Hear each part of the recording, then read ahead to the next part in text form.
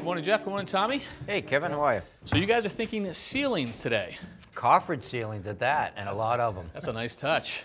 So what we started with was, remember, we put this beam in, and this is an 18-inch beam, and that holds the second floor.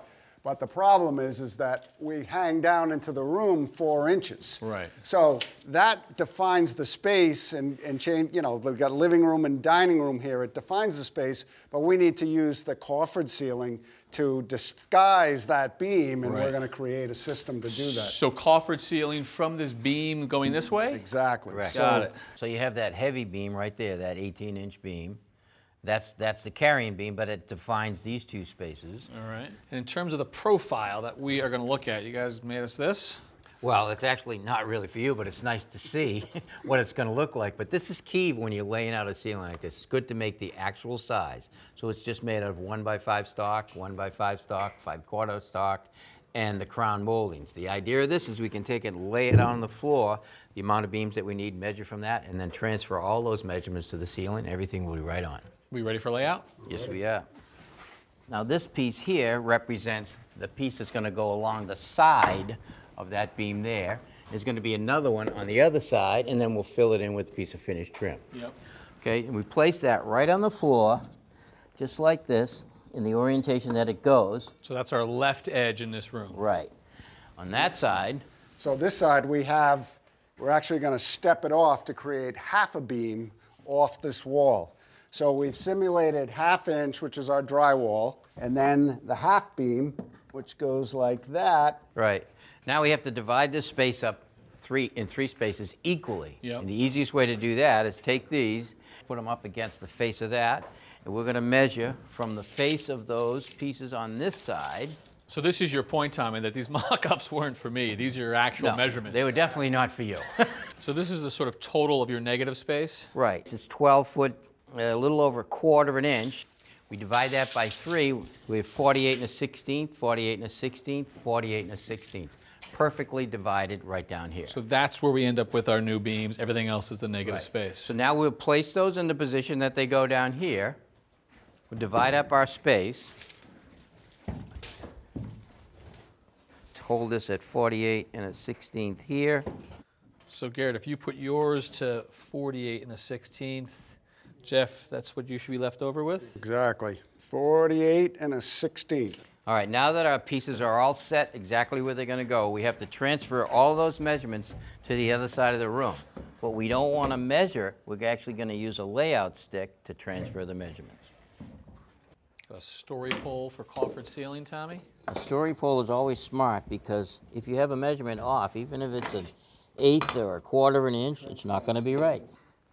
All right, so now we'll just take this and push it tight against the outside wall down there, and we can lay it on the floor and transfer the marks to the floor, or just leave it there and use those lines. So with the laser, once it's lined up with the line on that end and down here on our stick, it will also transfer a line right up to the ceiling. We'll know exactly where the beams need to go. So the pieces that are going on the ceiling now actually find a location for this beam, but it also holds the top of the beam in the right orientation. And it also will give you a place to fasten to if you need to. So when I put it up there, Jeff will slide it around there. You can see how it looks. It's going to go right up there, just like that. 177 5/8.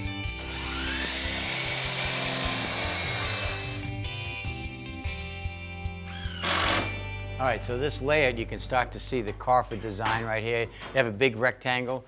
The beams will be built in place. And the nice thing about this opening, it's 48 inches wide. So a sheet of plywood will fit right in there, and it's short enough so there'll be no seams anywhere. No seams, no plaster. It's going to be a nice painted look. Exactly.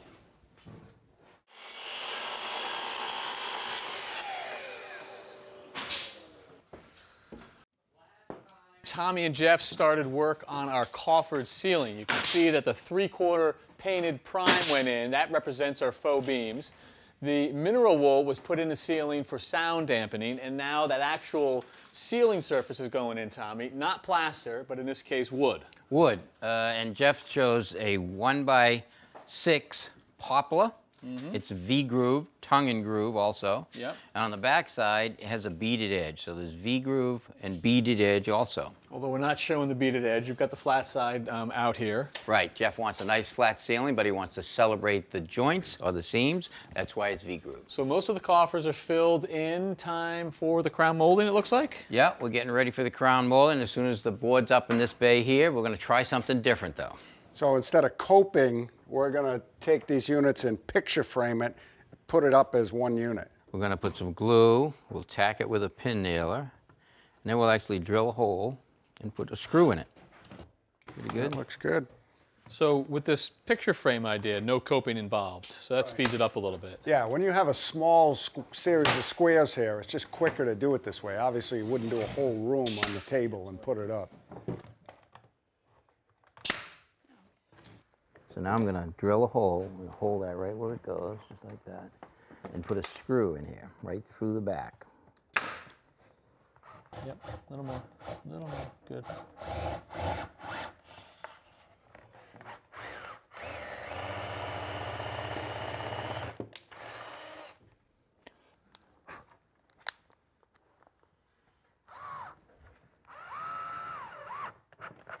Well, that pulled it together nice and tight. Yep.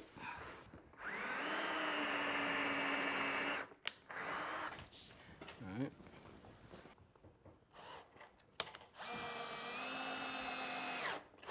You gonna jump up there, Kevin? Yeah. Get that started. Okay, I'm in. Oh, fits like a glove. I don't need no nails. There you go. Good here. I'm good Good. there. Tack it off.